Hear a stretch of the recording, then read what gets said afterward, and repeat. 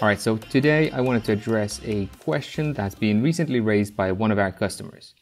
And it's a very valid question. So what he said was, here look, great template, I love how it works, but I've just ran into a little problem here.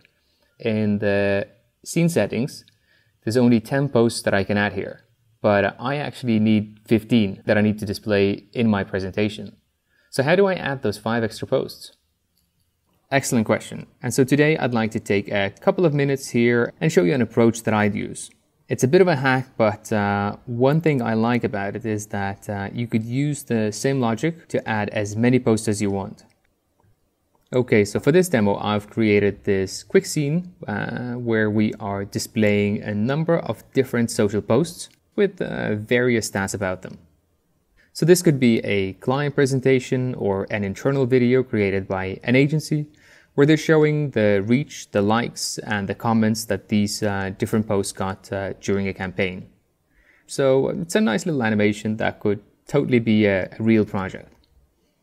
And so now I have 10 posts set up here, but say for our example, I want to add another 2 to have a total of 12. Unfortunately, the way the template is built is that it only allows for 10. So here's a little hack that we can use to go around this. So floating posts, this is the scene that I'm using here. And let's rename it to presentation and part 1. And I'm going to create another copy of it. So now I take both of them and I put them in a new comp. And I'm going to rename this to presentation full. So at the moment we have 2 comps here that are exactly the same. And my idea is to use part 1 as it stands, but then in part 2 I want to start on the last post of part 1, which is post 10, and then continue on to posts 11 and 12. So for that we'll need to create a cut on post 10.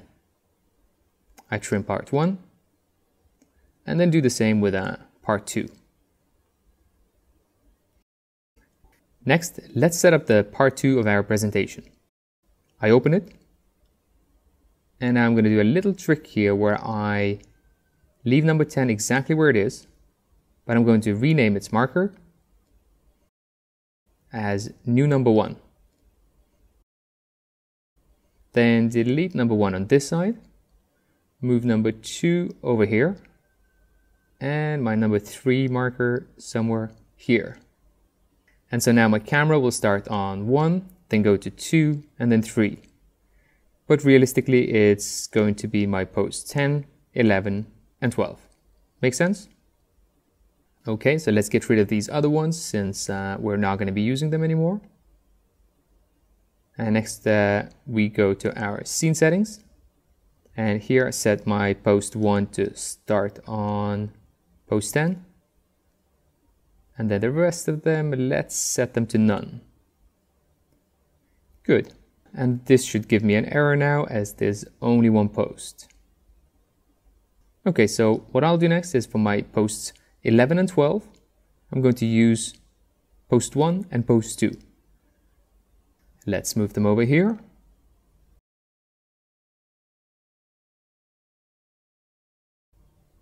And I'm going to call this one post 11 and this one post 12. And then in my scene settings, I'm going to say I want my post 2 to be post 11 and this post 12. Okay, and so now in theory, this should all work.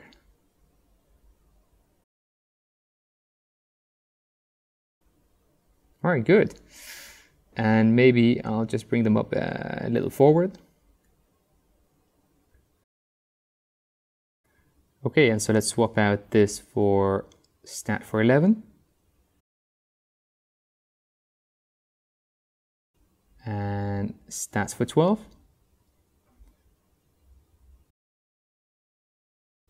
And I'll also swap out my 2 posts with these comps that I pre-made earlier. Okay, and so now if we take a quick look at it, this is my old post 10 and everything around it is exactly the same. And then over here, after post 10, we go to 11. You can see that the post is 11 and the stats are also for 11. And then over here, we have post 12 and post 12. Let's just preview this to make sure that we don't have any weird jumps. Okay, so that's my post 10, 11, and post 12. Okay, and so if I go back to my full presentation, we can see that we have a clean cut here. And from post 10, our animation continues playing as part 2. And so let me just preview this one last time to make sure that we have a seamless joint on that cut. All right, and there you go. We have a presentation with a total of 12 posts. As I said, it's a bit of a hack, but hey, it works and it's pretty quick to create. And more importantly, it's a scalable solution, so you can use it to create as many posts as you want. All right, and that wraps up our tutorial. Thanks for watching, and till next time.